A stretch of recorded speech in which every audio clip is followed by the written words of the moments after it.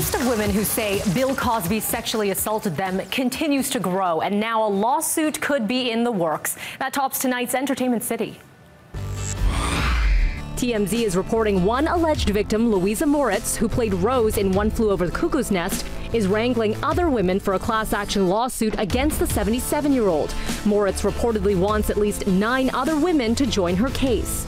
15 women have come forward with various allegations, and now former NBC employee Frank Scotti tells the Daily News he acted as a middleman for Cosby in the late 80s, helping him pay off women and standing guard when the actor invited young models to his dressing room. Meanwhile, Cosby's career is in jeopardy. Various stand-up dates have been pulled. Cosby has not been charged in any of the allegations. His lawyers have shot down all accusations, and the former sitcom star has remained silent.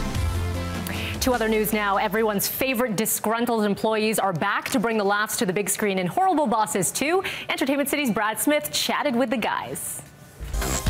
This is a comedy movie with massive A-list stars, and you guys all get to work with them and joke around with them. Yeah. Pretty good way to do it. And the people we turned down, that's true. Pretty, at the end of the day, Lewis calls, they tried to mind a part for him. Yeah. They wanted Daniel Day-Lewis to play my part. Yeah, I mean, like, that's taken. He'd be a great boss, though, wouldn't he? Stick around for the third. Yeah. And be sure to check in tomorrow to hear what Jennifer Aniston has to say about her risque role.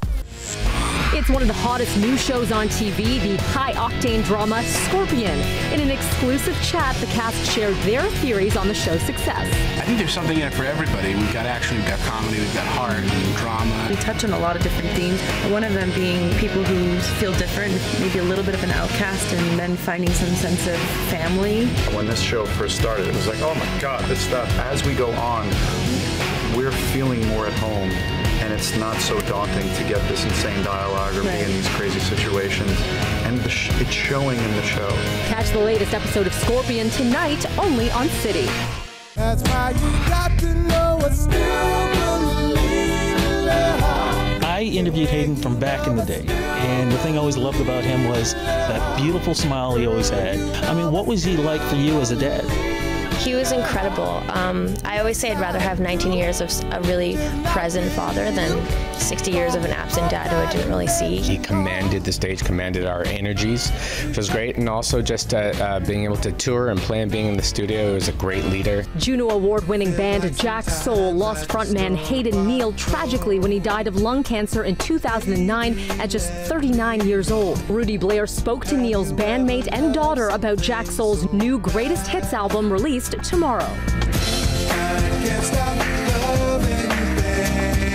Fan favorites Can't Stop and Still Believe in Love are all featured on the 16-track album, and a new single featuring Hayden's unforgettable raspy voice, Gotta Have It.